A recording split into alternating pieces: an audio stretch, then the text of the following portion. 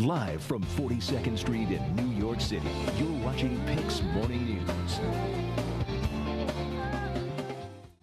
Over 40 million Americans have visited online dating sites at one time or another. It's approximately half of the country's single population. And of course, while there are a lot of love stories, there are also a lot of horror stories. Joining me here this morning is cyber dating expert Julie Spira. Nice to see you. Nice to see you as well. So we know about the love stories, but there's an element of all of this with regard to being safe, and with so many singles visiting these sites. Let's talk about it. First of all, people need to be smart when they visit online dating sites. It's a terrific way to meet somebody when your friends aren't fixing you up anymore. But you don't know who's behind that computer screen. You do not, right? No. The keyboard makes it safe. All right, so first of all, you say never give out your last name when meeting somebody for the first time. Why is that? I think it's important to protect your identity. And if you give out your last name, it might be easy for someone to find out financial information about you. And information, let's say they do a very extensive Google search or a background search, it's too much too soon. Okay, next thing you say, do not give out your address. Yes, I say don't give out your address or get picked up at your home. One of the reasons is because if the date doesn't go well, you don't want somebody showing up on your doorstep. Absolutely.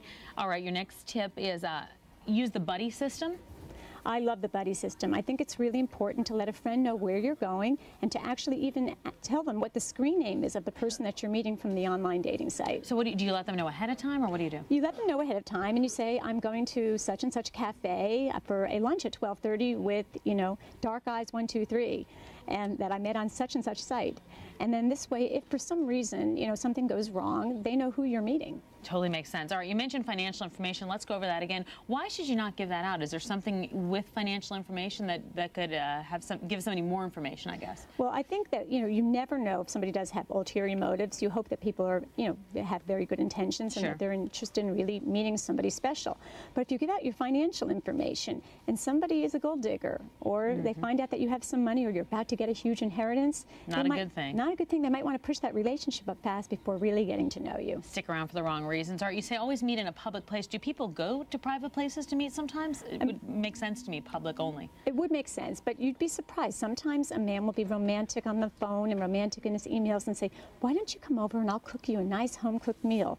Then you're in somebody's home that you've never met before. And if you've had too much to drink, you might get yourself in trouble. All right, thanks so much. With so many Americans online dating, it makes sense to have some tips. I appreciate you joining us. Thank you. And of course, for more of Julie's cyber dating tips, meet us on the web at WPIX.com. You'll find them all right there. Suki, Steve, I'll send it back over to you. Tams, great information. Thank you.